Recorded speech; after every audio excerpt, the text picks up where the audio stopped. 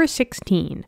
How will each of the following affect the rate of the reaction? And then we have CO2 gas plus NO2 gas yields CO2 gas plus NO gas. If the rate law for the reaction is rate equals K times the concentration of NO2 times the concentration of CO. So let's write down that rate law. So we got rate equals K, which is the rate constant, times the concentration of NO2 times the concentration of CO. Okay, so once they give you a rate law, this will be way more important than any balanced equation, especially when we're dealing with rates and kinetics for chemistry. So if they give you a rate law, we have to go based off of what is given. Sometimes the rate law can match up with the balanced equation, but sometimes it doesn't have to, and that's okay. Sometimes they will do that to you just to make sure that you know how to use your rate laws.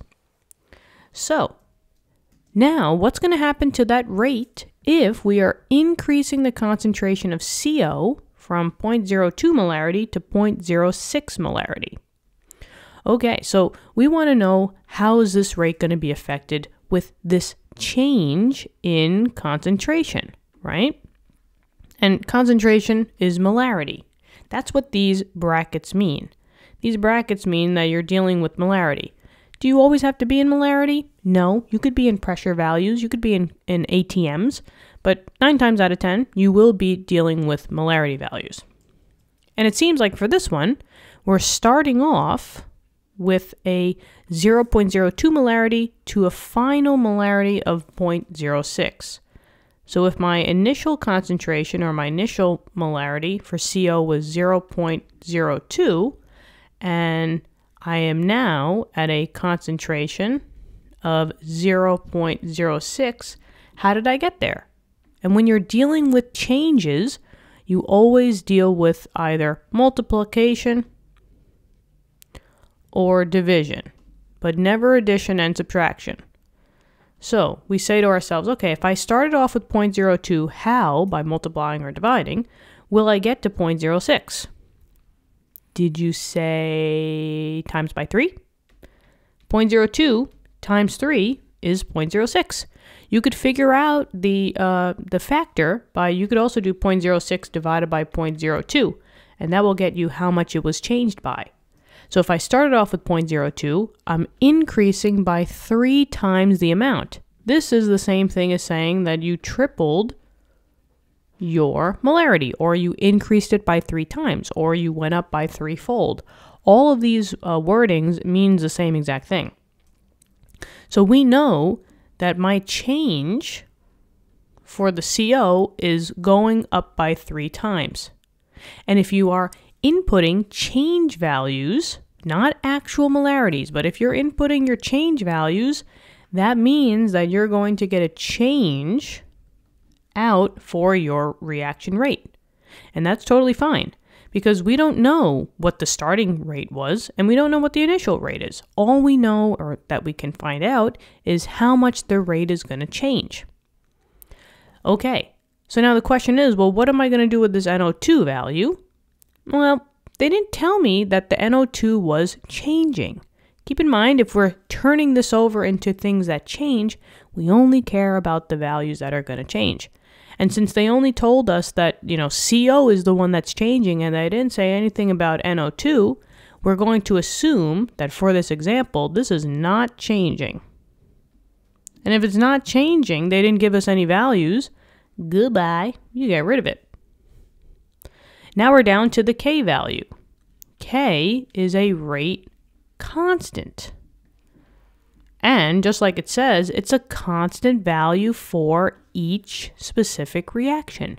So every specific reaction, every problem that you're going to do, chances are you will have a different rate constant. There's not one rate constant that wins, that is the only rate constant. But for a specific equation, the constant value is not going to change. So if this is not going to change, or is not changing, do we care about the rate constant? No, we do not. So bye-bye, toodaloo. And now we just have a very simple equation where the change in the rate is only reliant on that change in the concentration of CO. And we said that we know that the CO is increasing by 3 times.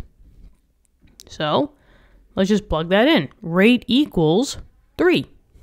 Generally, there is an order that goes with every reactant, but if you don't see a number in the upper right-hand corner, that just means that it's first order. So technically, this would be 3 to the first, and then my rate would equal 3. Now, how do we read this? Remember, it's always a change. And since it's a bigger number, right, it's greater than 1, it's not a fraction, that also means that you're increasing. But if you are increasing in your concentration, you will be increasing in your rate. So the 3 means that the rate will increase by 3 times, or you could say threefold, or you can say the rate will triple. All these words mean the same exact thing, and they're all correct. And that is the answer. So in this case, the reaction will also increase by 3 times, mainly because that order was raised to the first. And that's it. What'd you think? I hope this helped. Let me know in the comments. Subscribe to the channel. And thank you so much for coming here, viewing the videos, watching them, and doing awesome on your tests. I love talking to you guys in the comments. I try to get back as much as I can in my free time. And if you want to help us out, hit the subscribe button. Thank you so much for all the support. And I think that's it. You could also check the link in the descriptions.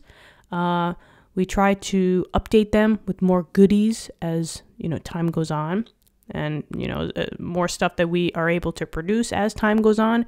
We really want to make this a great community for education. So just keep checking back, all right?